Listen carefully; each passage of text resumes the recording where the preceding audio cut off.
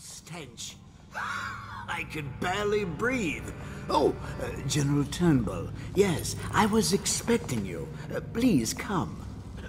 Timsh, it smells like a weeper den. I thought we were secure. And we are. The neighborhood is swept 3 times a week. Barrister Timsh! Please, call me Arnold. We're friends. Here, this will clear things up for you. The Regents arranged it. By the way, I don't think I ever got your first name. What is this? Is this a joke? I am not sure what you find funny about it.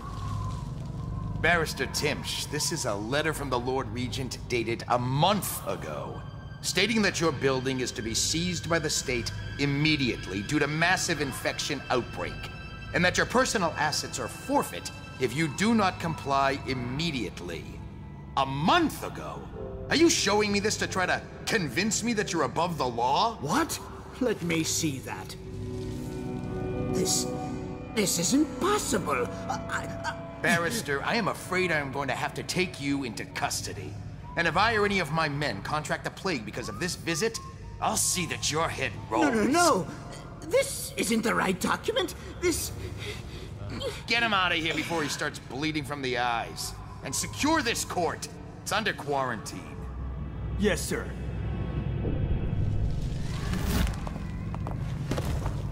He fainted. Now what?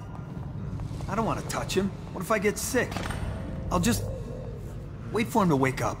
Don't look at me. I don't get paid enough for this. What will I do with the drunken